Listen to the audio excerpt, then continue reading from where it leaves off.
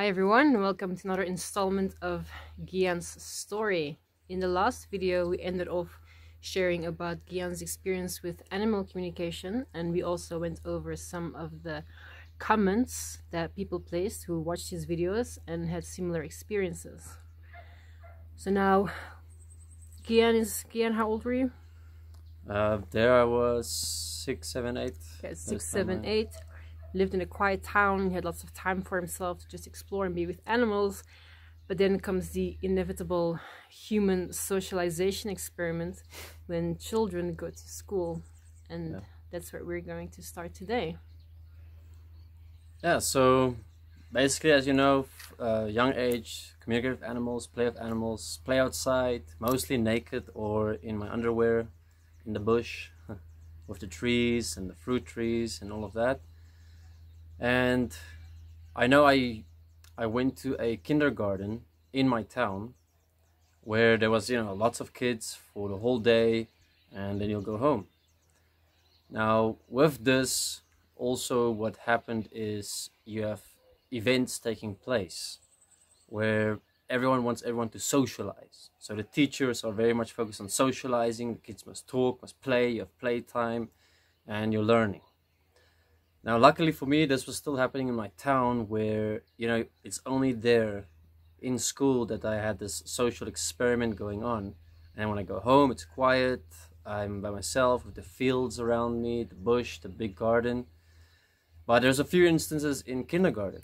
For example, I've lately seen on Facebook people posting about Netflix and this cuties, which is sexualization of children. But even without Netflix and without any influence from the media, we always had the influence from the adults around us. We always had the influence of our parents, because you see your parents kissing, you see your parents hugging, you probably walked into your parents while they were intimate with each other. These things happen. And without needing TV, without needing any other influence, and I bring this up because I'm from the 90s. We didn't have phones, we didn't have everything you have today, and computers was more scarce, especially in South Africa. TV, you had your TV, yeah, sure, but we didn't watch TV all the time. It's like you know what you're gonna watch, and you watch it, like Star Trek or something, Sliders, old TV shows. But sexualization comes also just from an environment. You see your parents kissing, you see your uncle and aunt kissing, you see teenagers making out.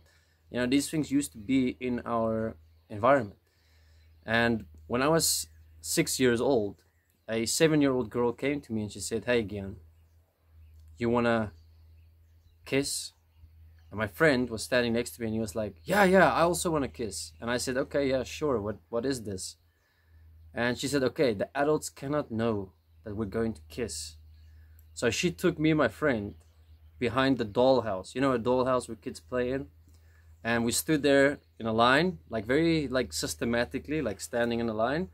And she says, okay, I'm going to start with you. So she gave my friend a kiss, and it wasn't like any mouth. It was just like putting lips together and doing a weird movement. And then she came to me and she gave me my first kiss, right? Now I'm 6 years old. I lost my kiss virginity, if you want to call it that. And then after primary school, another instance happened where I went to grade 1, which is where I'm 7 years old. And there was this specific girl. She came to me one day and she stood in front of me, all assertive, and just said, "Gian, you are my boyfriend and I'm your girlfriend, because this is what people do." And I stood in front of her and I looked and I said, okay. And just because of saying okay, not saying yes or understanding this, we were now boyfriend and girlfriend. And she would write love letters, and she'll write little letters to me, and she'll put it in my bag, or she'll give it to me.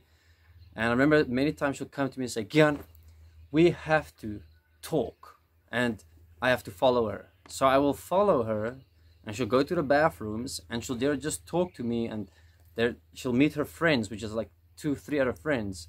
And it was like weird things, like she's saying we're peeing and you can't see our private parts. She'll say things like that. And I was standing there like, okay, I'm gonna go play with my friends. Like, what are you guys doing? This is stupid. And I actually have a very interesting experience, because I never shared this. It actually just comes up. One day I was standing by the bathroom with this girlfriend, and she wanted to also kiss. So she got her friends to grab my arms and hold me still to kiss me.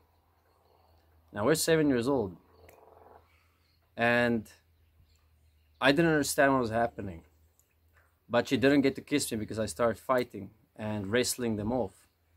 You can see where the mentality already goes, because these girls were trying to play out something they see from somewhere. It can be how their parents are talking at home, it can be what their parents are doing at home, it can be what your uncle, aunt is doing, it can be the direct influence in your reality influencing you. And because I didn't have that, I had a very quiet home. My dad was working till 8 at nights. My mom also started getting a job, and she was also away sometimes late, and we had to stay at school late. So my influence is mainly kids, and then home alone, or home with my grandparents at some point. And with this, you have these weird experiences where kids try and play out what they see around them. And when you put kids together, it's a big social experiment, because you basically have kids trying to imitate and be their parents, be what they have seen in their living environment, what they see from the authorities in their environment. And because of my different upbringing, I didn't have that much of that. I had animals, I had nature, and it's like this imposing system just tries to suck you dry, to socialize, to be in this experiment of relationships. And it doesn't matter if you're 6, 7, 8, 9, you're going to try and play it out. And it comes out sexual, because you first want to kiss, you want to hug, you want to have a boyfriend, girlfriend, and then you play games like a husband and wife, and then the girl who you're playing with is 7 and she's pretending to be pregnant, and she's playing with dolls and babies. I mean, that's all implicit of sex. It's nothing else. It's already in the environment. Now, with this, when I changed schools, wait, let's stop. Leila, you have any questions on that part that I've shared? No. No? All right. So anyway, I found out about this girlfriend again when I was 13, because my mom saved every love letter and all of that, but I've already forgotten about it because I was young and life moved on. And when I got these love letters that my mom showed me when I was 13, I remembered everything. I was like, holy shit, all of that happened. But an instance for me is that when I was 9 years old, I had a massive attraction. Well, actually, let me reverse. When I was 7 years old, in grade 1, there was a girl, and she was 13, and she called me her boyfriend. So every day at school in break time, I'll run to this girl, after my other girlfriend, and I'll go say hi to her, just like 2 minutes, which meant jumping on her lap, sitting on her lap, and feeling her breasts against my head, which I essentially did, and she loved it as well. So she would push my head against her breasts. And it was this weird time as a kid, not understanding what you're doing, but you're doing it and you are enjoying it. And at some points you're not enjoying it. And you're playing things out that you're not understanding, but you're doing it regardless. So this girl who was 13 and I was at that time 7, we had this weird relationship. And she told me at the end of the year that, look, I'm going to be going to a different school, so I'm not going to be seeing you anymore. And I felt so heartbroken that I'm not going to see her. But then I also found out that I was going to go to a new school. So from animal communication and being with nature, I went into this whole love, relationship, sexualized system experiment in school, where it was about who's cool, who's not, who's got boyfriends, who's got girlfriends, who's got friends, who's got no friends, who's a loser, it became this whole different reality. And from animals was very simple, very direct. It was like, there's nature, direct animal communication. With humans, the communication was on so many other levels, It was manipulation, deception, it was attraction, it was words, it was how you looked. Do you look cool? Were you given the right genes? Were you given the right nose by your parents, the right eyes? You know, there was so much going on. And I also remember when I was 7 years old, there was bullying taking place. And my brother, my older brother, actually got in 2 fights with these 2 bullies that kept teasing me and pushing me and, you know, wanting to fight me. Just because I was younger, and sometimes I would stay at school for a longer period of time all alone with my brother, and then they would come and pick on me. So bullying started taking place. People that are bored, that want to establish themselves in the social experiment, start taking it out on others. And again, it's something most probably that they saw from home. They learned from home. Before TV was as big and the internet was as big and everything was so available as today, it still took place. Because what you have to realize is Netflix, YouTube, Facebook, the internet is an outer manifestation of what already existed in us. It doesn't come from anywhere new. It's now just being exposed. And that's great that it's being exposed, but it's taken place long before they existed. It just happened more secretly, more unknown, more in the dark. Because when I got bullied, when I had to kiss, when I had a girlfriend, when I was hugging and pressing my face against this 13-year-old girl's breasts, all of that had to happen in secret. It was already there. So now today, TV, the internet is exposing that. It's showing that it's always been here. It's nothing new. And we're now just reacting more because we can see it and we're being honest about it. So for me, school was actually a very big social experiment. Because of my animal communication, I could see the difference. I could feel the difference. It was very traumatizing to a degree. I lost my connection with myself. And I had to go into this system thing so that I cannot get bullied, so I can get girlfriends, so I can be cool and not uncool. And so many things took place where I had to change myself. I had to give up animals. I had to give up nature to survive in this system. Otherwise, I'll just get beaten down. And nature didn't do that. Nature didn't beat me down. Nature didn't destroy and kill me. It was actually slowly but surely happening in the system. And I had a very great cross-reference with that. And I didn't know how to process everything at that time. It was just very emotional. It was just very pressing on me. And with that, I became actually very emotional. So I'll look tough, I'll feel tough, but as soon as something triggered me the wrong way, I'll just cry. I'll just burst out and cry. Because I knew that this was not the world I wanted. I wanted the world of the animals, of nature. But I've already, by the time I was 8, 9 years old, disconnected myself completely from nature.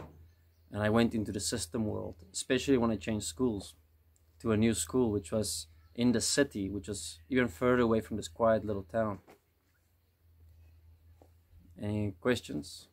Well, I was just looking at my own experience of when I started getting caught up in like the whole social thing and social status and who's friends with who and who's boyfriend and girlfriend, and it's like as a kid you kind of start to realize that there's like stuff's not right with this world, and the things that matter to you, like animals and nature, seem to not matter to other people.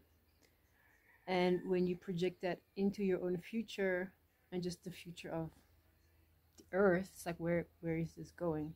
Yeah. You know, and it's like it doesn't make sense. And then the point that keeps